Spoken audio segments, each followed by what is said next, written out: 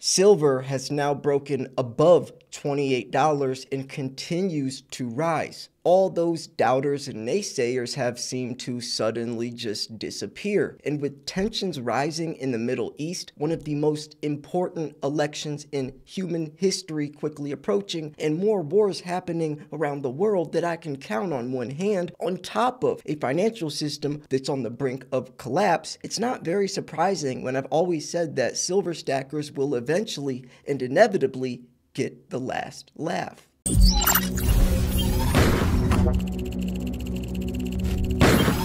Connection established.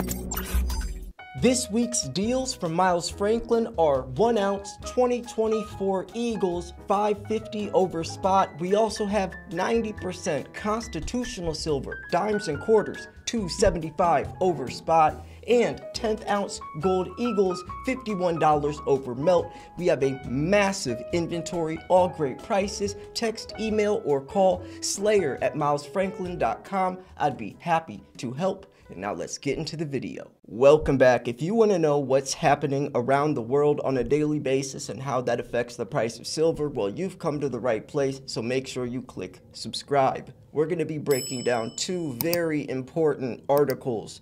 This one is titled Silver, Why This May Be the Decade's Most Important Time Window. And then we will be going over another article, 5 must-see charts that visualize the epic undervaluation in the gold and silver market. So this is going to be some good stuff. I briefly skimmed through both articles and they will not let you down. This is going to be an incredible video. Watch till the end. Both articles are just as good, and I definitely saved the best for last as we have some other stuff to talk about deeper in the video. So with that said, let's talk silver. Silver's current 3-month time window might become the most important one this decade. That's because the long-term bullish reversal was complete on April 5th, 2024. And if you guys don't know what happened, silver has a 31-year cup and handle pattern. Actually, a 31-year cup and an 11-year handle.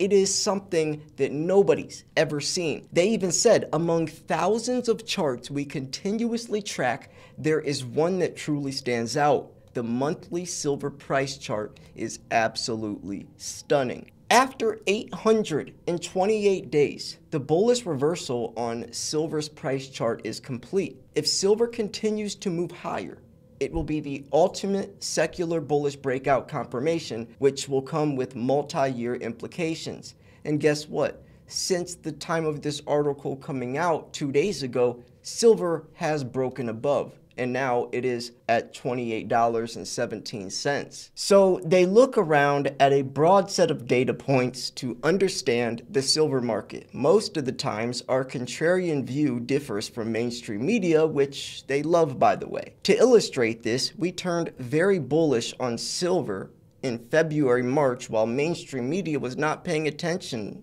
to it. And there was one exception, which I'm sure is probably the CNBC News article.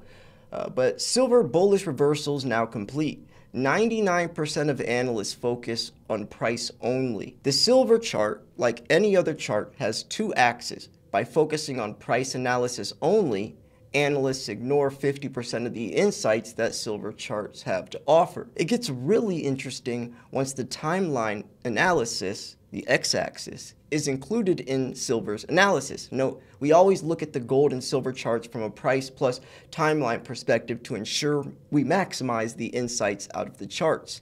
Stated differently, we make a silver price analysis meaningful. There is a snippet from our most recent gold and silver market report, which is detailed and must-read analysis for any gold or silver investor. They pointed out silver is set a secondary high on February 21st. So in essence, we can conclude that silver's bullish reversal is now complete.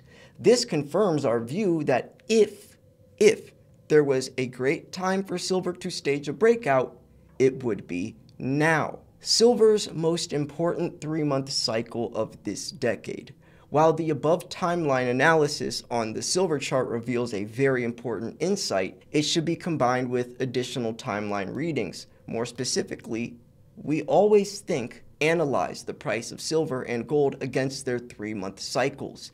Below is the 3-month cycle chart for silver. Here's the key takeaway, just to speed things up. The 3-month cycle chart suggests that silver has another 7 weeks in this bullish cycle. Wow, that is insane. So they're saying this might happen for another 7 weeks. And remember, this article came out 2 days ago. 2 days ago, April 7th. This view of the chart suggests that if there was a great time for silver to stage a breakout, it would be now. Again, this is not the only silver chart that stands out. There's another secular timeline view of silver that is equally more important and made available in our okay, I don't want to push their premium stuff, but they're probably mentioning the 31-year cup and handle that I've shown in my last video. So silver's undervaluation might not last for much longer. One of the important questions that silver investors are asking is how high silver may move. They did post another article related the 50-year silver price chart. It's really simple in our view. The gold to silver price ratio is one of the most useful ways to understand the upside potential in the price of silver. As seen below, silver is hugely undervalued relative to gold. This undervaluation may come to an end within this current 3-month cycle. Best case, silver moves to $50 around the start of summer 2024. The prerequisite for this to happen, then the gold to silver ratio should drop below 65 to 1, which naturally, well, not naturally, but I guess an average ratio in modern times is 70 to 1, maybe 75 to 1, but historically it's around 16 to 1. We actually got up to 125 to 1 in 2020, early 2020, around March. But now it's dropped back down, and as it continues to drop, silver is going to continue to outperform gold. Let's dive into the second article now, because that one covered a lot. I really like the points they brought up, but there's a lot more to talk about. 5 must-see charts that visualize the epic undervaluation in the gold and silver market. The gold price rally is hiding the epic undervaluation of silver, gold miners and silver miners. And yeah, that's a really good point. Everyone focusing on gold going so high that there's 2 takeaways from that. Gold is exploding, but that also means silver isn't exploding. And silver always follows gold. $50, and right now it's sitting around 28, so it's a little more.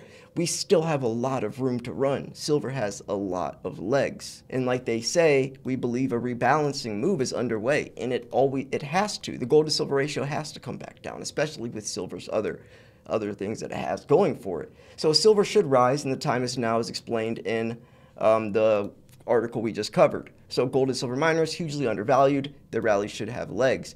We visualize the epic undervaluation of silver, gold miners, and silver miners with these 5 charts. 1. Silver has a tremendous upside potential.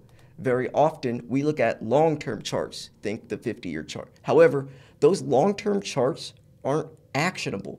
They also may take many years until they develop a trend. The 15-year silver chart makes it very clear, though. Silver is eager to stage a breakout. It might do so in this current cycle. Below is the monthly silver price chart. There's a very bullish cup and handle formation. This was the 31-year cup and the 11-year handle that I was talking about. That is tremendously powerful. That's tremendously powerful. You also have gold, and gold miners didn't even break out yet. Gold miners rallied in recent weeks. If the bigger scheme of things is the recent rally, it is a non-event. That's a really good point. In the bigger scheme of things, the recent rally is a non-event. Fireworks will start once the secular breakout will be confirmed. The HUI Gold Mining Index says it all. Once above 300 points, gold miners will be on fire, with the rally of recent weeks representing a warning up period. You also have the Dow Jones, or gold miners to the Dow Jones, epic quadruple bottom. Then you have silver miners priced in silver, an epic bottom. And that's another thing you got to remember is if silver's at $28 and it's comfortably been sitting around $26 to $27 for a while, it's stabilizing at these prices, meaning the likelihood of us seeing $22 silver again is something of the past, unless something very dramatic happens. But even if anything dramatic happens in today's economy, it's usually going to be bullish for silver. Things are only getting worse, not better.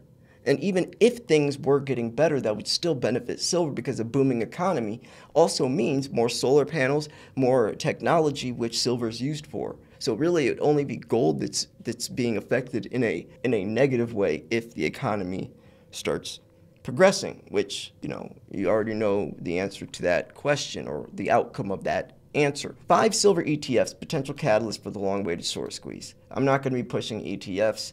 I'm just going to talk about physical silver because that is the metal itself. Remember, folks, if you can't hold it, you don't own it. We could also talk a little bit about what happened to silver's price yesterday. This came out yesterday from investing.com. Silver prices surged due to Middle East tensions and hopes for monetary easing. So silver closed, it closed at up 1%, primarily driven by escalating tensions in the Middle East and expectations of future monetary easing. However, the upside momentum was curbed as optimism was tempered by a robust U.S. jobs report, which exceeded market forecasts.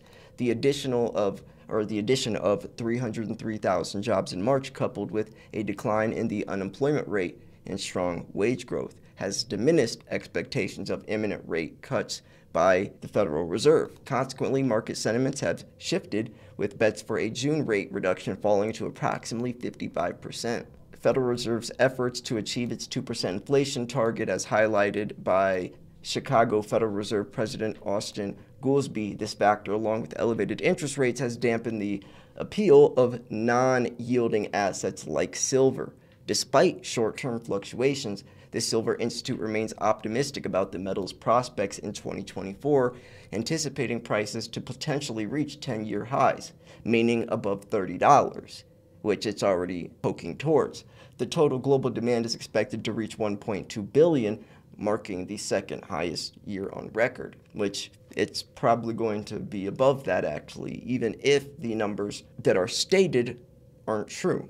Because the Silver Institute, which, by the way, silver did reach 1.21 billion ounces last year with record-breaking supply deficits the past couple of years, and they are foreseeing records to be broken year after year for the foreseeable future, with the supply diminishing but demand exploding.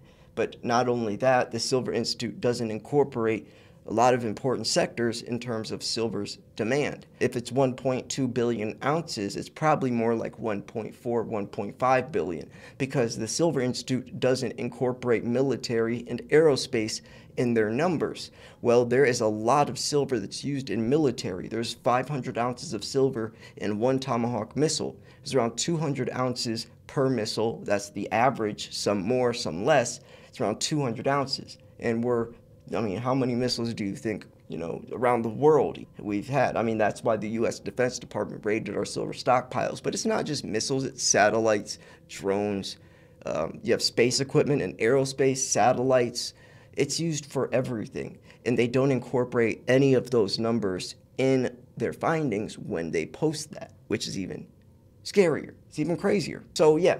Anyways, I hope you guys have a better idea now of how bullish silver truly is and where the price truly can go.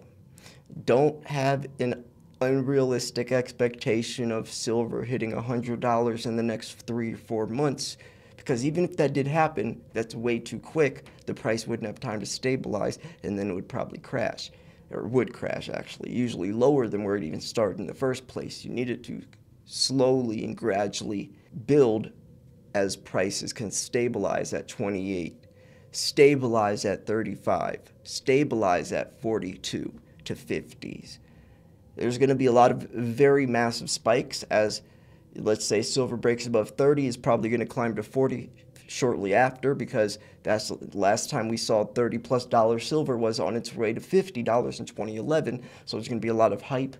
Your friends, family, neighbor, dog, cat, squirrel in the backyard, all is going to be talking about silver. It's going to go into overbought territory, then it has to correct back down, a pullback happens, then everyone freaks out and they panic sell.